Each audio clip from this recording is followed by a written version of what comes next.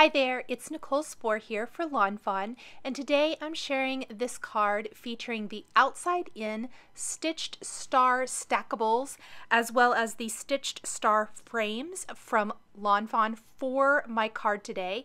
I'm going to pair these with the Slow Down and Enjoy stamps and coordinating dies and the really beautiful, really rainbow pattern papers, which are probably my favorite from the release, although I really love the gingham as well. But these bright rainbow colors I just can't get enough of. I already die cut a rectangle from Smooth White Cardstock using the small stitched rectangle's largest die. So this is going to be a panel that's slightly smaller than A2 sized. From this, I die cut the medium and small outside in stitched star stackables, kind of at angles. What I'm going to do is have the elephant from the Slow Down and Enjoy stamp set hanging out from the biggest one, and the two smaller ones are just going to be a great little peek through to this striped pattern paper. With it overlaying the paper, you can see how cute that's going to be. And then I went ahead and die cut that smaller one more time from the bottom edge. I will take the rainbow pattern paper and then die cut that with my same rectangle die. That way I can be assured that it's going to line up perfectly and I don't have to worry that maybe I don't get it trimmed right to the right size. While this is still nice and flat, I'm going to go ahead and lay these out into my MISTI and take a sentiment from the Slow Down and Enjoy stamp set. We're going to use Thanks a Ton, which I think is so cute and fun with the elephant. This stamp set can definitely be used to make bookmarks, like there are some coordinating dies that do that. Some of the sentiments definitely work for bookmarks, which is awesome and incredible, but I like that you can also use these images for other types of cards. And at the end of this video, I will link to a couple of other cards I created using these images as well. So I've stamped my sentiment, Thanks a Ton. I am now going to simply take this panel, flip it over, and I am going to cover this with foam adhesive squares.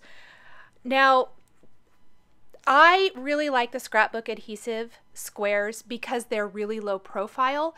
You could use whatever adhesive you like.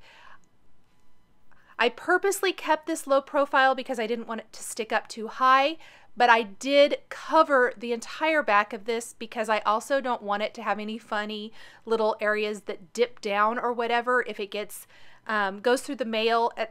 If I left that one big open area, it could kind of get smashed, and I always like my raised panel to actually stay raised. So I tend to go a little overboard with my foam adhesive squares.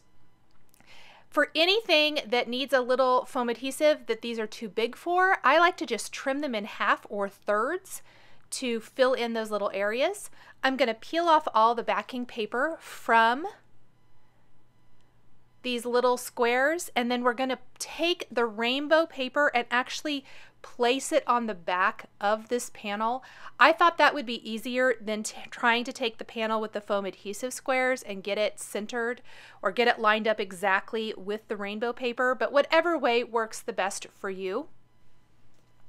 And then we're going to pop that right in place. This is a super simple card to design. If you opted to not use foam adhesive, I think this card would be even faster, and you could really assembly line style create a whole bunch of these and maybe do a whole set of thank you cards. I think that would be really cute. So next, I am going to go ahead and grab some Smooth White Cardstock, and I thought maybe I could use this little scrap here, but it's not going to work. So I'm going to get another scrap. And we're going to stamp the elephant from Slow Down and Enjoy, the front-facing elephant for this, on the Smooth White Cardstock, and then color in this cute little guy with some Copic markers. And I'm going to be using some shades of warm gray here to color in my elephant. I tend to kind of like to stay on the lighter end of the spectrum, so we're going to start with warm gray 1 for the majority of the elephant. Blend in warm gray 5 and 3.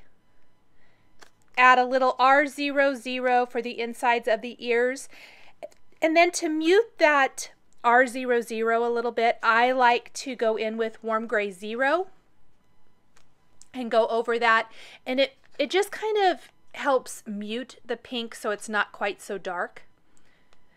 But I always like to lay down my darkest color first, go in with my my lightest color, go in with my darkest and add those areas, and then blend with my mid-tone, and then blend everything out with my lightest marker again.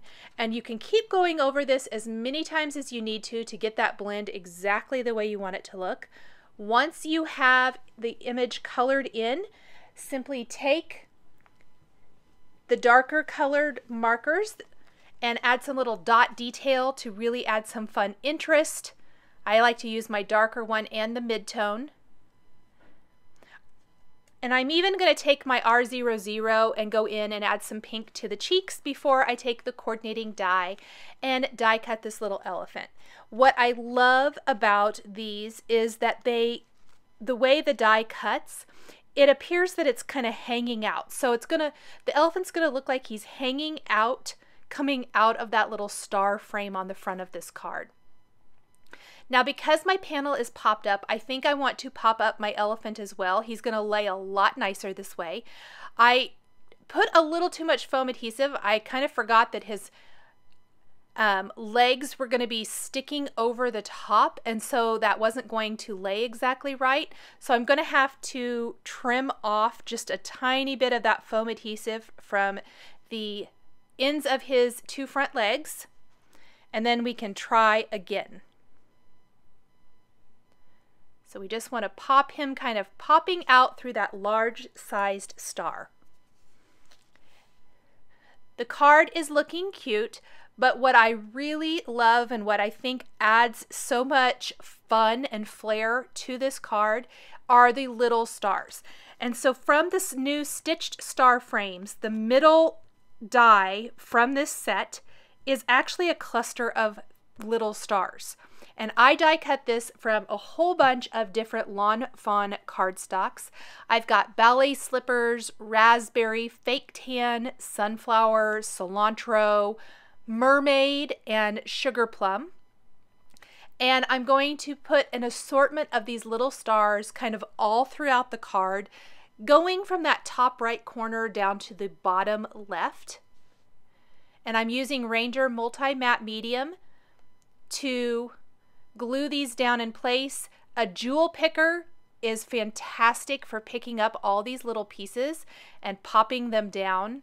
It keeps your fingers out of the adhesive.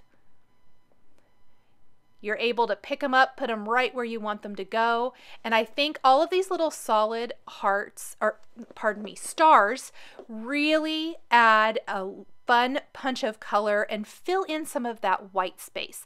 This is still a very simple design card, but the addition of all this little star confetti really just adds a whole lot of interest and embellishment to the design. You can even layer some of the stars. I layered one of those little teeny tiny ones onto a large one. Whatever you want to do here. Now, once I had all of my little stars in place, and I think I even went in and added a few extra here and there. There were a few spots that I really wanted it to be full. And you can see I have lots of extra. I put those in a little dish to use for other projects. I'm always looking to use little stars, little hearts, all that kind of thing on cards. So I usually save all of these. I'm going to take the Nuvo Crystal Drops in White Blizzard. This is a translucent Nuvo Crystal Drops, but it has glitter in it. So it's going to be this iridescent sparkle. And I'm going to cover all of these solid cardstock stars with this. And once this is completely dry, they're going to be these awesome sparkly stars throughout the card. I'm going to grab a white top fold card base, score it really well with a Teflon bone folder, add some adhesive to the front of my panel, and I didn't really want the white on white, so I trimmed another piece of really rainbow pattern paper to A2 sized, 4 1/4 inches by 5 1/2. This is the purple tone-on-tone stripe. I'm going to adhere this to my card base, add some adhesive to the center here, and go ahead and pop my little star panel right there into the center. Thanks for joining me today for this card featuring an outside-in stitched star frame. The supplies I used to create this card are listed and linked below the video here on YouTube. Here are a couple more videos featuring Lawn Fawn stamps and dies that you might be interested in. Please subscribe for weekly card making and stamping videos. Thanks for joining me today, and we'll catch you next time.